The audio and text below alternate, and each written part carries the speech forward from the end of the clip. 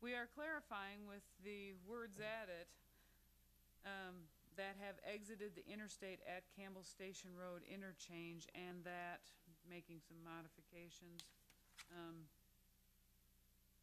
provide gas, food, lodging are located within the C2 regional district, and that front on versus and are located on streets classified as local collectors or local on the major road plan. When this was presented to the Visual Resources Review Board, they discussed the idea of it also allowing trailblazer signs on Parkside Drive.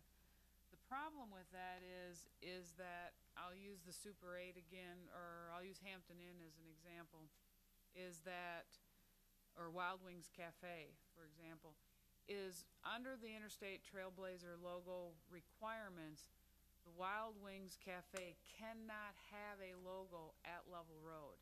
It has to be at the Campbell Station Road interchange. They have certain criteria that you have to meet. Plus, if you put a sign on Parkside Drive, you're not tying it back to anything from Level Road. So in essence, you're offering an off-premise sign off of Parkside Drive that you don't allow any other business to have. And so at the staff level, we don't support that, because there wouldn't be a sign at Level Road and Parkside Drive that's a trailblazer saying, hey, turn this way, and then another one, turning, and there wouldn't be one at Level Road if your intent is to go to the Wild Wings Cafe. Since this is tied to the Trailblazer sign program, we feel that it should kind of be tied to the Campbell Station Road interchange, which is the interchange that's within the town of Farragut. The Trailblazer sign is after you pass by Level Road, isn't it? That indicates the ones that are off Campbell Station. There wouldn't be one at Level Road, because that's in Knox County. So the intent is that this is a cohesive program that you're starting as you're going down the interstate. You see that, you can get off and see the Super 8. You get to the bottom of the ramp, it says turn left and go X number of 0.2 miles or whatever. And then as you're approaching that 0.2 miles, there's another sign that says, hey, this is where you turn. Out of curiosity, what is Knox County doing with this? Are they silent on this entirely? Actually, the Trailblazer sign, Level Road may have Trailblazer signs, but they are not geared for in city areas, because the interchanges are too close together. I think Cedar Bluff might have one. But anyway, when you're getting into the city, they don't have them, because you don't have enough room in between interchanges, and there's no place to put the sign to where people could actually get off at that location. So your more urbanized areas, the Trailblazer program is not applicable. And I'm trying to, I think Level Road has them, but I think that might, I can't remember, but I know that when you get into the city center areas, the Trailblazer sign program is not. Different question for you. In today's world of almost everybody having a GPS, are these Trailblazer signs kind of reaching the end of their usefulness or not? I mean, are you hearing anything in your... No, but you make a really valid point from the standpoint that is one of the reasons why we don't feel it should be from Level Road, because if I've punched in Wild Wings Cafe, for example, my GPS is going to take me to Campbell Station Road. It's not going to take me to Level Road. But also, if I'm coming off at Level Road, I don't even know it's there if I'm an interstate traveler. So having it on Parkside Drive really is just an off-premise sign that we don't allow for anybody else in town. And it may be a thing of the past at some point in time, but everybody loves them. I mean, still as a traveler, you still will rely on them. I rely on those quite a bit when I'm traveling, in spite of the GPS. I find that when we upgraded our GPS, it got worse. I'm hoping the next upgrade makes it better. I'm not sure. Well, that's true. Ruth, I can understand some of our hotels that are a little bit off the beaten path that aren't visible from Campbell Station. But I think, I mean, would somebody, Cracker Barrel, very prominent sign right on Campbell Station, I-40 visibility. is that something, would Cracker Barrel be eligible for one of these They get the T-Dots one, That's, but they don't get ours because they are located on Campbell Station Road. This is just for businesses that are located off Okay. of I obviously missed that non-arterials. somewhere. But I think, so I guess our goal is the folks that don't have the visibility for these trailblazer signs to direct folks traveling to be able to find their business. Is that? It's really directed toward that if you're making a turn, if you're not fronting on Campbell Station Road and you have to turn off onto a side street, you'd be eligible for a trailblazer sign.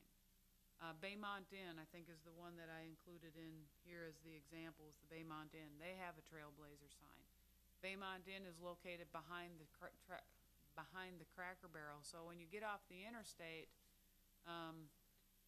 you're looking, it told you that you had 0.2 miles to go. So at 0.2 miles, you're kind of glancing around and you're not seeing the Baymont Inn because it's off the road. But then you'll see the next trailblazer sign that says, turn off this side road, and that's where the Baymont Inn is. Hence why we have the language for the local collectors and the local roads on Correct. there, and that prohibits the arterials. Correct. One other question that I have is, this program produces a significant amount, well, maybe not in TDOT's eyes, but a fair amount of revenue for TDOT. They're fairly expensive to participate in the Trailblazer program with TDOT and getting on the interstate. What is this? Is the potential for this to be a revenue producer for the town? $200 per year per sign. Okay. Ruth, tell us how you get to have your name on the interstate sign. It's a program through TDOT. You have to contact them, and they have a fee. I do not. Noah may be more aware of their fee than I am. I remember it was expensive. I had a friend of mine that had some of the gas station business in Lenore City, and they were expensive. And that was 10 years ago. I mean, over $1,000. But that was for the interstate. Maybe it has to do with traffic count. I don't know. But if you pay for a billboard, that's Oh, yeah. small potatoes. Well, yeah, $250 a year is a bargain. But and that's so- something the individual business owner has to contact the state, right. and they initiate it. They initiate it themselves. The Trailblazer sign program actually has been an extremely successful, popular program, and travelers tend to rely on them. It's kind of one of those things where, if you're traveling and you like a particular, restaurant or whatever. I was joking about the Bob Evans because there's no Bob Evans around here, and my husband likes Bob Evans. But it's one of those things where it's like, okay, we're going to stop for breakfast within the next 45 minutes. Well, we're driving along and we're not big fans of billboards, so we appreciate those Trailblazer sign that says, oh, there's Bob Evans next exit. Okay, this is where we're going to get off, kind of thing. Or if you're running low on gas and you have a Shell card or BP card or whatever, and that's your preference, you don't have to rely on a billboard telling you or seeing the tall pylon sign or whatever. So it's our intent that only those people who are on the interstate sign Would have that. and the that may town of- need to be clarified on here that that it's tied into. We say that the signs shall be modeled after the interstate. We may need to add a statement in there at the front with business establishments that cater to the interstate traveler that have exited the interstate at the Campbell Station Road interchange. I can foresee that somebody sees another business that has their name up there, and they don't, and they are upset about it, but they have to take the initiative and pay the money in the first place. It's no decision by the town of Farragut. And I agree with Rita. I think there should be some tie-in with the state TDOT program. Now, the difficult thing is going to be to enforce that. I don't know if there's every July we renew. We send out letters and say, hey, it's time to pay your fee. And then, if they didn't have one out there, then we would just say you're not eligible, and then our public works guys would take it down. So is there a database that you could check to see if they've enrolled in the state program? We would just go out and take a look to see. Oh, just drive down the interstate and say, all right. We're not that technical. Well, I didn't know. I was just trying to make it a little easier on staff to tie those two in together, because I think it There's enough. kind of makes sense. I like kind of what Rita said, that at least we're not the bad guy. I can come up with some wording off the top of my head. I'm trying to think if the sign shall be modeled after the interstate directional logo signs known as the Trailblazer and shall meet the following criteria. I think maybe in that sentence, it's to be modeled after it, and a business shall be enrolled in the program or something to that effect. I can see lots of errors. This does not affect very many businesses in town, but it's kind of one of those things where it's like I said, you read something and we've all talked about it, so it says that. And then somebody who's not